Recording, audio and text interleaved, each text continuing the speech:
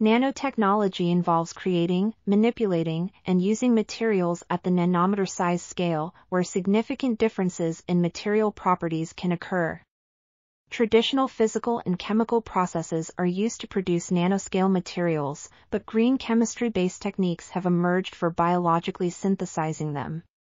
The convergence of nanotechnology and biology has led to the development of nanobiotechnology, which incorporates biological entities in various biochemical and biophysical processes.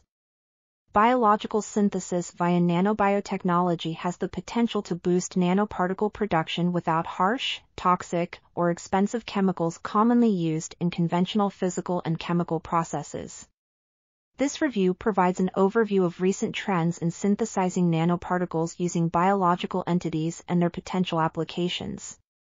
This article was authored by Monaliben, Shah, Fawcett, Shashi, Sharma, and others. We are RTCLTV, links in the description below.